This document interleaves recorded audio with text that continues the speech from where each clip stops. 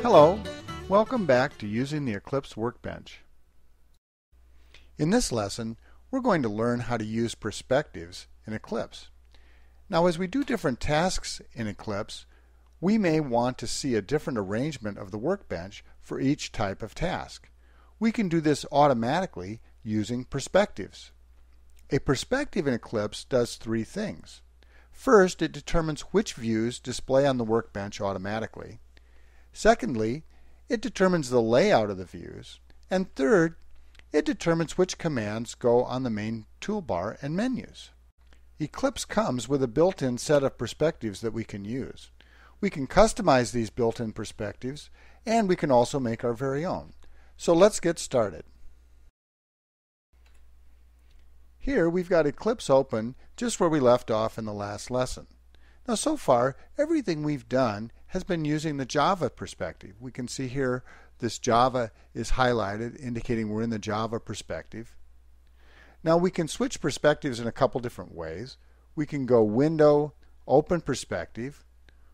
We can use the Open Perspective button and select perspectives. Or if it happens to appear on the toolbar, we can just press the button corresponding to our perspective. So let's try it. Let's go up here and press the debug perspective. Now we can see that the whole screen has changed. We've got new views up here. Our edit area has moved down to here. We've got our outline view, and we've got a whole nother set of views down here, console and tasks. So by pressing one button, we change the whole layout of the screen. Now let's go back and press the Java perspective button, and we can see we instantly change right back to the same perspective that we started with. So we can see right away the convenience of perspectives. We can change the entire content and layout of the screen with one command. This is a really great feature of the Eclipse Workbench. Now normally when we change the layout of a perspective, Eclipse remembers this and restores the exact same layout the next time the perspective is open. For example, let's try detaching the Package Explorer and moving it to the right side of the workbench. So we'll press the Restore. We'll grab the Package Explorer and drag it outside the workbench to detach it, and then we'll move it over to the right. Now let's switch to the Debug perspective and switch back to the Java perspective, and we can see that the Package Explorer view is still detached, just how we left it. As we saw in a prior lesson, the same thing is true when we exit and restart Eclipse. It will remember exactly how we left the workbench, and when we restart, it will put the workbench back in that same configuration. When we're moving things around, it's easy to get our workbench all messed up. If that happens, we can of course just put things back in order manually, or we can quickly go back to the default starting point of the perspective just by selecting Window, Reset Perspective. And since we might be undoing a lot of work, we get this warning message. But if we go ahead and click OK, then it puts the perspective back, in this case the Java perspective, back to the default starting point. Notice that now the search views have been closed, and we have the default layout and content for the Java perspective. Now, what if we've spent a lot of time getting our workbench laid out just the way we want, and we want to make sure that we can get back to this layout in the future? Well, we can do this in two different ways. First, we could customize an existing perspective with the window Save Perspective As, and then select the perspective name.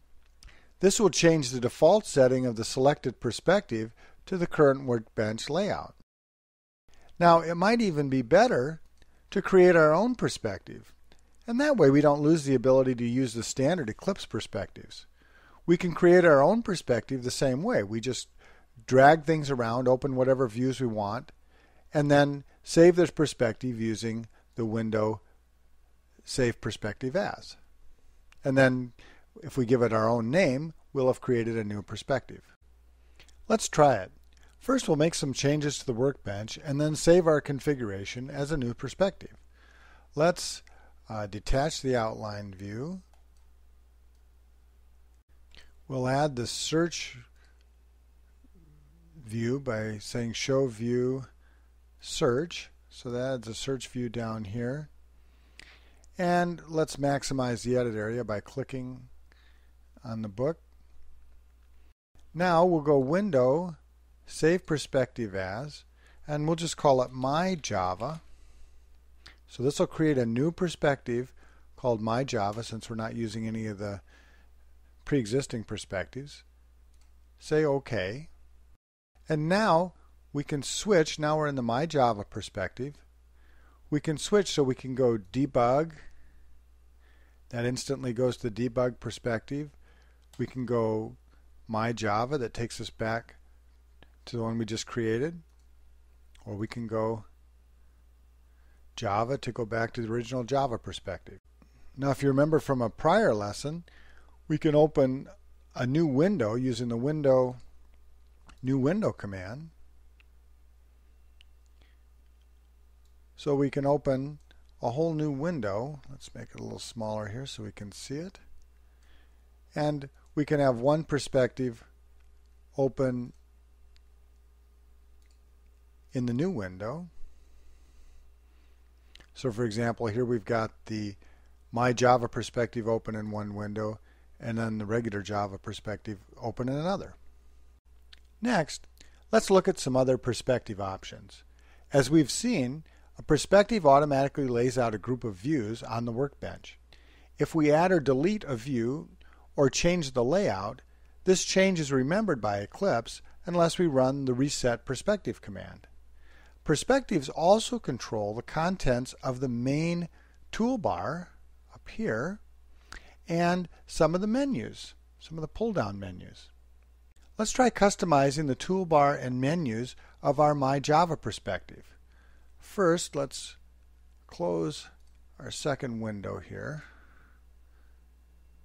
And then let's switch to the My Java perspective on our window here. Okay, so now we've got My Java perspective selected. Now to customize the toolbar and menus for a perspective, we select Window, Customize Perspective. There are two tabs on this window. The first tab, called Shortcuts, controls what menus are offered to us in the File New, the Open Perspective, and the Window Show View menus. So these three menu choices we can control and can be different for different perspectives. As an example, let's make it a little easier to add a new XML file and a new scrapbook file in our My Java perspective. First, let's look at how this works before we change the perspective. We'll close this window, and when we go File, New, we can see that we don't have the option for scrapbook or for a new XML file unless we dive into here. We have to go Other, and then under XML we can see XML file, and under Java Run Debug, the scrapbook page is buried under here. So let's say we want to make those two options available right on the first part of the new menu. So to do that, we go Window, Customize Perspective. We're at the New submenu here. So now we'll select Java Run Debug and select the scrapbook page. And again, we'll go XML and select Create New XML File. Press OK.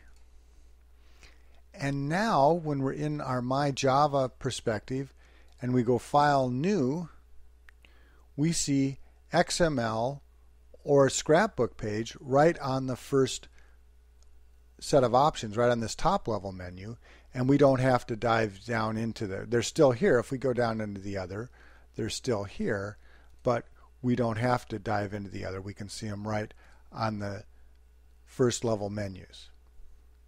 Now, of course, if we go back to the Java perspective, they'll still be unaffected. So File New, we don't see those in the Java perspective. We only see those, that only changes the My Java perspective.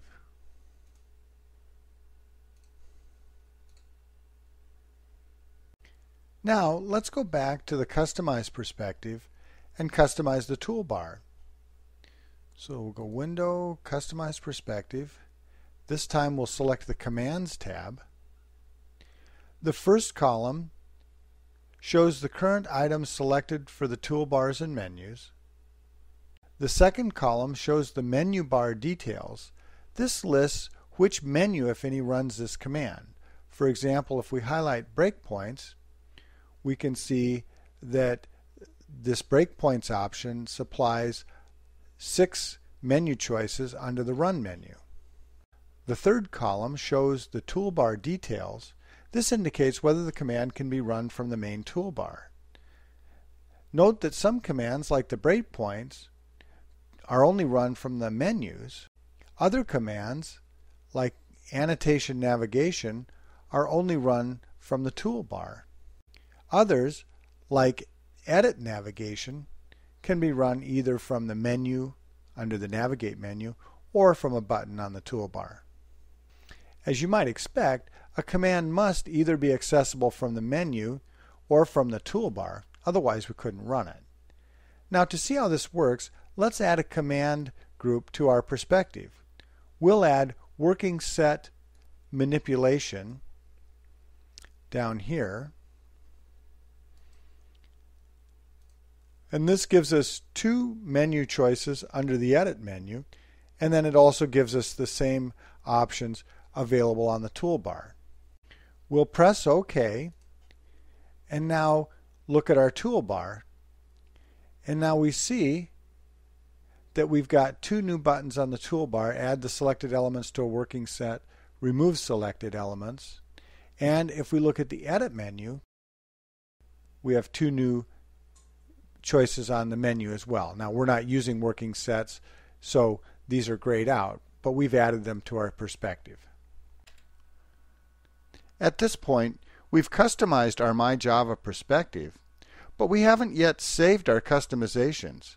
So if we did Window Reset Perspective or Window Close Perspective right now, before we've done our save, we would lose our changes. So let's save our customizations by selecting Window, Save Perspective As. We'll select My Java, press OK, say yes, we know we're overriding it. And now we've saved our customizations, so even if we close the perspective or reset the perspective, our customizations will be preserved. Since we can create new perspectives, we also need to be able to delete them. There's a small trick to remember when you delete a perspective. To see it, let's create a new perspective and then we'll delete it. So we'll go Window, Save Perspective As, and this time we'll call the perspective Delete Me, so we know that we want to delete it. We'll press OK. Now we'll go Window, Preferences, General, Perspectives, and we want to delete the perspective, so we'll highlight Delete Me, and then we can press the Delete button. Now when we do this, it says unable to delete perspective, delete me. It has open instances. Now if we think about it, that makes sense because we're in the delete me perspective, so it doesn't want us to delete the perspective we're in. So let's switch back to the Java perspective and try this again. So we go Window, Preferences, we'll select the Delete Me perspective, hit the Delete button, and we get the same darn message, unable to delete perspective. It has open instances. The reason for this is because even though we've switched away from the Delete Me perspective, it's still open. To close it, we need to switch back to the Delete Me perspective and then select Window, Close Perspective. So now the Delete Me perspective is not only unselected, it's also closed. So now we can go Window, Preferences, select Delete Me, press Delete, and now it's deleted our perspective. At this point, we've learned how to customize the edit and view areas of the workbench and how to use and customize perspectives. This gives us the ability to change the workbench to fit our needs and to have Eclipse remember our customized layout and configuration. In the next lesson, we'll look at some capabilities of the Eclipse help system and explore some other useful tips and tricks for getting the most from Eclipse. This is the end of Lesson 3. I'm Mark Dexter saying, so long for now.